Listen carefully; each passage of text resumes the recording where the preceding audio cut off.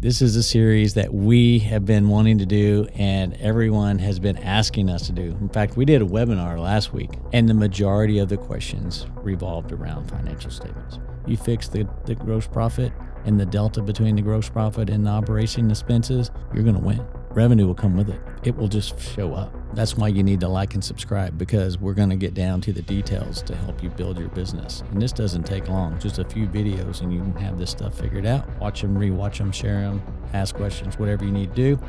Just like and subscribe, and we're going to get you the information that you need. You're entering the No BS Zone with Billy and Landon. Hey, I want to welcome everybody to the No BS Show with Billy and Landon. Today, we are going to do a review about financial statements.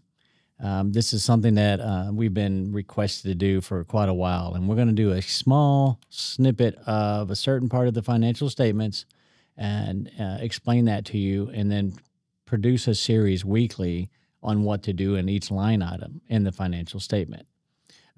Without further ado, I'd like to introduce my partner, co-host here, Mr. Landon Brewer. How are you, sir? Oh, I'm doing fabulous, Billy. I don't know. Maybe we should start over from scratch and not tell anybody we're doing anything about financial statements. Maybe because maybe everybody will tune out by now. I don't know, but to me, the weirdo that I am is, I live and die in financial statements. I live and die in KPIs. I live and die in metrics and measurables. I don't live and die by the technical work of the trade, even though that's super important. But I've always, this has been my sphere, and since I've been in business, so it's something that's near and dear to my heart. I've taught accounting classes for trade groups. I've done all of this stuff, and I will tell you, I try to make it as non-boring as possible. But what we keep repeating on the show is the boring stuff is what matters. Mastering the boring stuff and kind of having that boring, consistent, day in, day out business and managing by the numbers is the one thing that's going to ensure that you're building a growing, profitable company. Man, I agree with you 100%. And the nice thing about running your business on the P&L statement is, literally, this is, what you could do is, if you want to affect something in the P&L, you run outside in the warehouse or run outside and talk to the guys and get something changed and come walking right back in. And 30 days later, you may see a difference in your P&L. If you really got it honed in, you could literally watch it ebb and flow, your decisions. Yeah. And that's what I love about it. I don't come from the same background as you. I come from the operation side, right? I come from, being out in the field, getting your hands dirty, doing all that. And you come from the finance side. But yet I ended up gravitating towards the finance side. That's why I'm prettier. Yeah, that's it. Yeah. Too much sun damage for me. There you go. But so really, we're gonna keep this very basic. Okay, today we're gonna keep it very basic. And so the very first line item in a P&L statement, profit and loss, is what P&L stands for. Okay. Revenue. Otherwise referred to by some people as income statement. An income statement. That is true. Yeah. So revenue is the very first line item, and revenue is how much money is brought into the business. Okay. And then after that, you have what we call the cost of goods sold. Within the cost of goods sold, you have items like the material cost, the direct labor cost, commissions, subcontractor cost, permitting, and several just other items depending on how detailed you want to go. But these are just the basic formation of what the cost of goods are. The cost of goods or the direct costs are just the costs that will change. They will vary based on whether you do more or less revenue, more or less jobs, right? Yep. It's not the static stuff that doesn't change. It's if you sell a job, you're going to have to buy more equipment. You have to buy more materials. You're going to have to pay installers. You're going to pay technicians. You're going to have to maybe pay a commission. Those things are direct costs that go in the cost of goods sold. Now, I want to clarify something because they was asked on our last kind of town hall meeting. What goes into, you said direct labor. What do you mean by direct labor? So direct labor is your technicians, your installers, your helpers, anybody that physically goes to a job. That's your direct labor. And this is where they live and you're in the business. You have service techs, you have, salespeople, you have install crews and the install lead, the helper. All of this is the direct labor that I'm talking about. We capture it all in COGS, cost of goods sold. So this is what it costs you to do these jobs, right? From a But labor. it doesn't include any managers, doesn't It include does any not. you paying yourself. It doesn't include anybody in the office. That goes below the line. It doesn't go in the direct costs. That is correct. Specifically above the line. And what we mean when we say above the line is the gross profit, right? And we're only talking about everything above the gross profit because if we fix this correctly, big things happen. So, for instance, Landon, did you know this? That for every 1 point that you improve, your gross profit is 10% or more to the bottom line? You're assuming you got static overhead, right? Yeah. Yeah, right. I mean, Yeah. overhead for the most part's fairly static, right?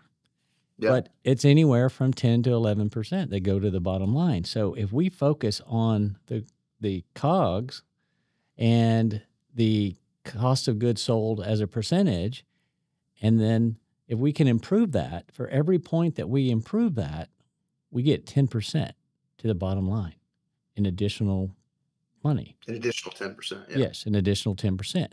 So where would you want to spend all your time now that you know this information? Well, that's where I spend my time. That is my number one KPI. I am always looking for how do I improve something 0.1%, and then 0.2%, by whatever we doing, whether we're raising prices, whether we're just building a more efficient mousetrap. You always hear me talking about efficiency, and efficiency can take care of this area above the line, above the gross profit.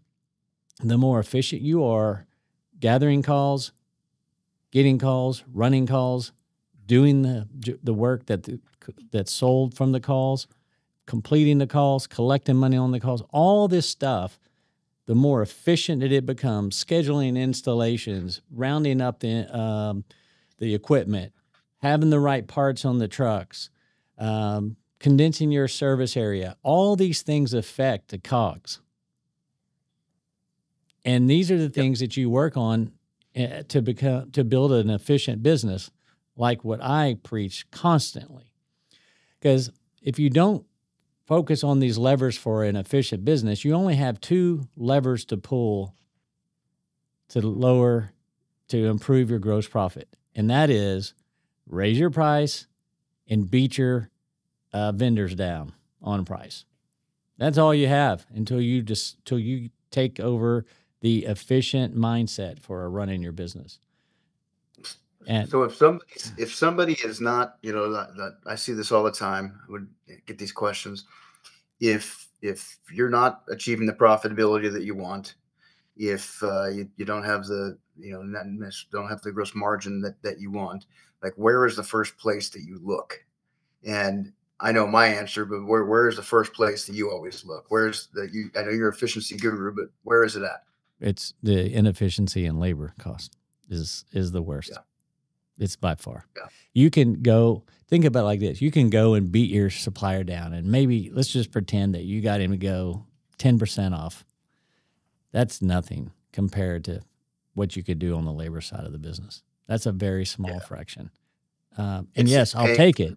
Don't get me wrong, but It's paying for non-productive, non-revenue producing time. that's correct. If the more off you are in your gross margin, it's regardless of how you're paying your people.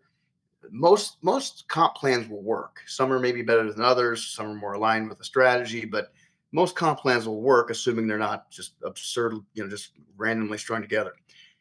If you aren't achieving the gross profit that you want, the profitability you want, it's almost always 9.5 times out of 10 going to be right in that labor category of you're sending out people, you're paying people for non-revenue producing tasks. It might be meeting times, travel time, warranty time, callbacks, 1 year any old of air these. conditioning tune-ups.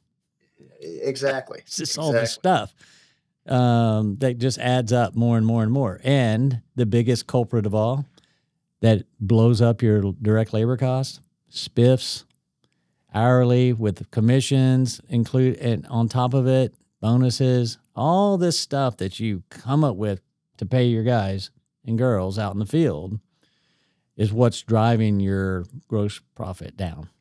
Yeah. And we think we need to do all these things, and then we just end up complicating everything, and now we got a 30+% labor cost. And it's hard to take that back once you've already created it. So you must use efficient steps to start lowering those costs. And those efficient steps are numerous. There's hundreds of them, but you have to know how to implement them and when and which ones to implement and what to work on first, because you can't work on them all at once. And so just for instance, if you sell an air conditioning system, you got to go, someone's got to go get it. Someone has to figure out if you even have it, or you have to go get it. How many people are involved in just that one thing? Sourcing equipment. You'll be surprised how many people are involved in just sourcing equipment. Everybody on your payroll. Just about. We sold one. Everybody starts working on it, right? That's very inefficient. Makes you wonder what they're doing when you didn't sell one, right? That's right. It's very inefficient. It's very inefficient. Just terrible inefficiency. Are you been trained to sell boxes by your best practices groups, or your vendor or distributor or the manufacturer? Sell boxes. And here's what I see happen so many times is we're so focused on selling a box that when we get denied, or they say no, or they can't get credit, we just drop the call as a no sale and move on, when there's still a repair that could have been made and a customer relationship that could have been built, and then get that sale when it's time. We end up getting a zero ticket and just wasting that call. I see that happen all the time. That severely affects your gross profit. Severely. Yep. So it's just little things like that. Do you email? Do you text? Do you call these people when you sell an air conditioner or even a water heater? If I own a plumbing company, if you're selling water heaters and that's something you do, put water heaters on the truck. The cost of going and getting a water heater every time you sell one is just off the charts. It just doesn't make sense. Or put install crews together, and they have install trucks full of water heaters, so there's never an issue throughout the day. So what gross margin percentage do you shoot for? So that's a great question. So the gross margin percentage that I shoot for, or the gross profit that I'm shooting for, I'm just going to put it like this. I think that a company should at least get themselves to 50% and then start improving it. I mean, I see so many companies that aren't even at 50%. You may have your prices wherever they are, but through all the waste and non-selling and all the stuff that you've created in the payroll system and just the wastefulness of not having a very tightly ran organization, the inefficiencies, you may be selling something on a 60% gross margin and you can't figure out why it's 40 when you get your financial statements. Complete opposite. There's what I personally shoot for is not actually the gross profit, which I do, okay? But what I'm more interested in, that's such a great question. What I'm more interested in is that delta between my gross profit and my operating expenses. That's where I want to focus. So if my operating expenses when I hit break even is 30, if I can get a 50, I just put 20% to the bottom line. And so that is what I think gets overlooked more than anything. Is I build my processes to increase that delta, because that's where all the money is made. I want to improve my gross profit as much as possible beyond my operating expense. And therefore, I can dictate what the bottom line profit is. And so that is the easiest. So what I really love about this, because the way we run a very efficient business, my overhead costs are much lower than the typical HVAC plumbing company, because I run a very efficient, lean business, okay? So when I hit... Let me stop you there. Is there any truth to the rumor that besides Elon Musk and Ramaswamy, that Trump has tapped you for the new Department of Government efficiency? He should. That's all I do. I mean, you were way into efficiency before Trump and Musk brought it up. I just point that out for everybody. Yes, I was. And yes, I still am. It's never ending. You can always continue to improve it. So it was a big buzzword for a couple of years, right? Right. So anyway, I shoot for that delta, and I build efficient processes to increase that delta. So look at why I do that. So if I want to sell more air conditioners, will I sell more air conditioners at a 50% gross profit, or would I sell more at a 55% gross profit? The profit more than 55%, but you would hope so, but your pricing is much higher, right? So you have a much higher price, and you may get it, but what's slipping now is your close ratio. So your close ratio starts slipping back. And so if I want to build my business to where I'm about 26% operating cost, so that I can operate all the way down to a 46% gross profit and make 20% to the bottom line, that's what I need to do. So that is something that doesn't get taught at all, is that delta between the operating cost and the gross profit. Also, you see go for it. Is that how it works? Yes, sir. That's how it works. I like that. Great math there, buddy. This is my old school whiteboard. Before there was a whiteboard, they had this pen and paper stuff. We'll let Tim do all the magic. But I appreciate your effort there, Landon. Oh, you may not hire me for a graphics. I don't know. That looked pretty good. It's in red too.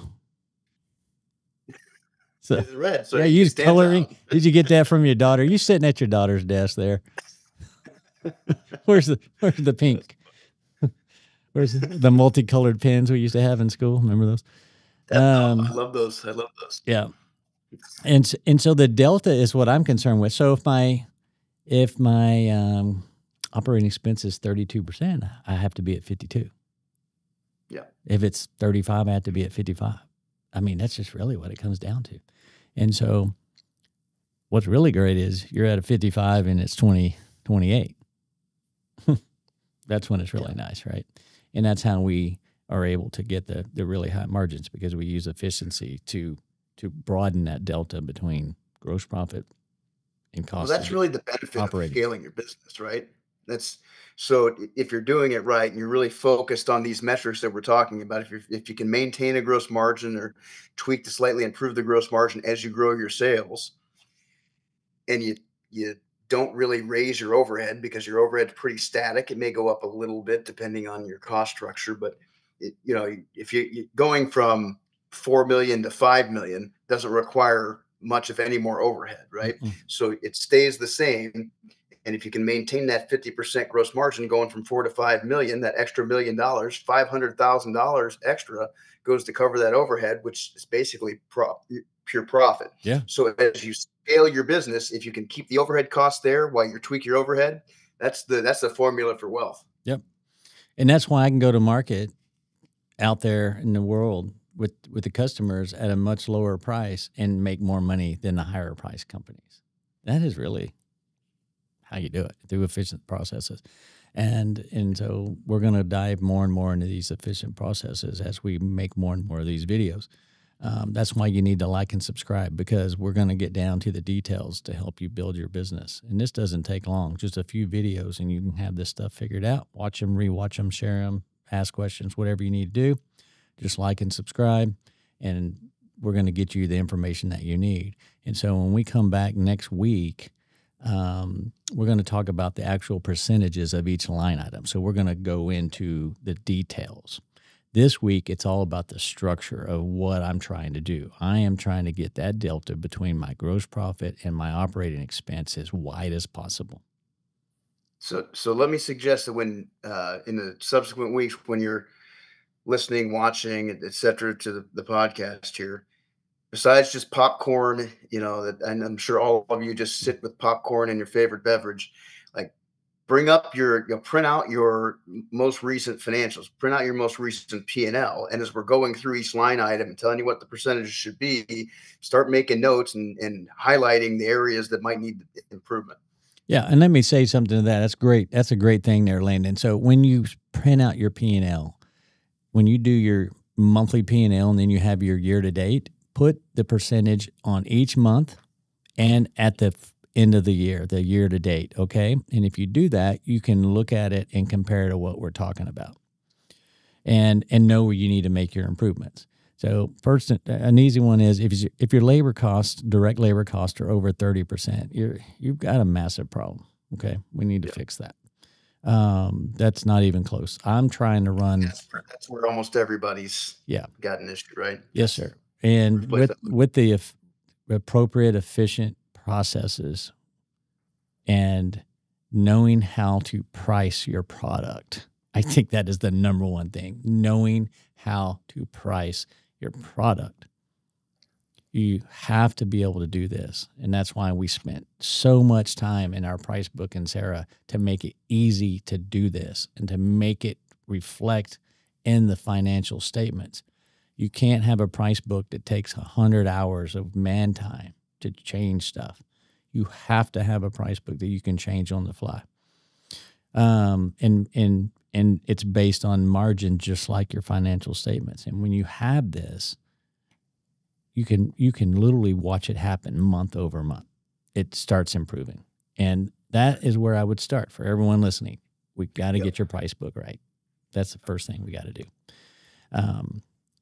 And so, again, this is a series that we have been wanting to do, and everyone has been asking us to do. In fact, we did a webinar last week, and we'll put a link up here if you want to view the webinar, because it was a Q&A. Ask us anything, and the majority of the questions revolved around financial statements.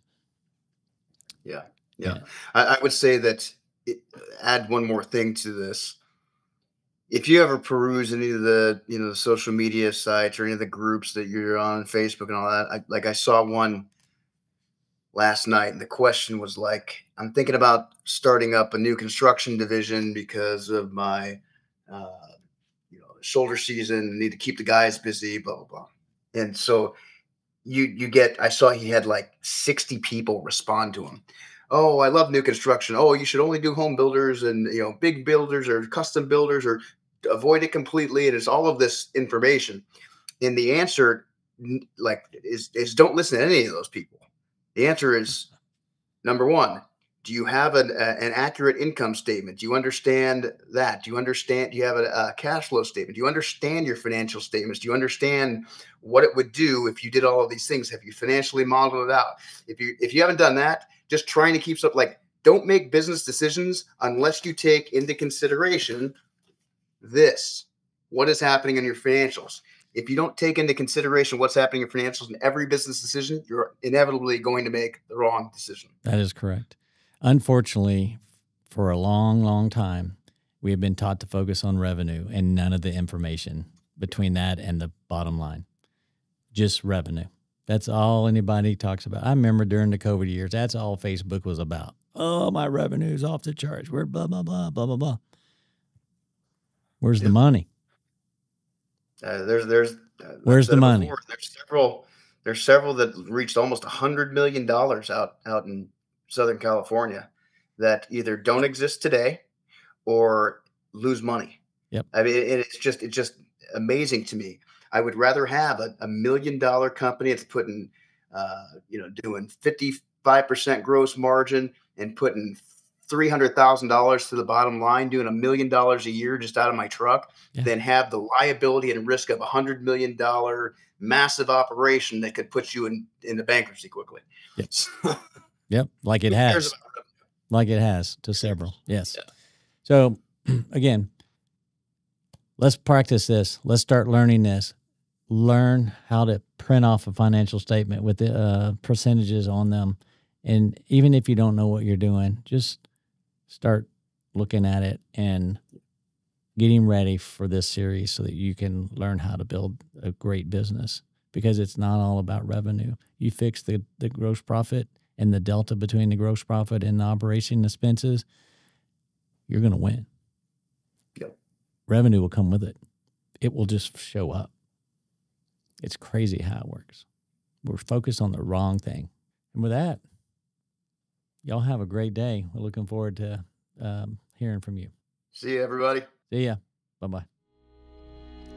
No BS with Billy and Landon is produced and delivered to you by Sarah Systems. At Sarah Systems, we've created a better way to run your home service business and unlock unprecedented growth. Our field service software was designed by real home service professionals to help you save steps, charge for previously unbillable time, and win more business. But the true change requires more than software. Our live coaching helps you understand and control the aspects of your business that matter most. It's about time for a new era of service, and we're leading the way. If you're ready to join the hundreds of other contractors who've been able to increase profit margins more than 50% within 6 months, visit Sarah.tech today. That's Sarah, SERA.tech today.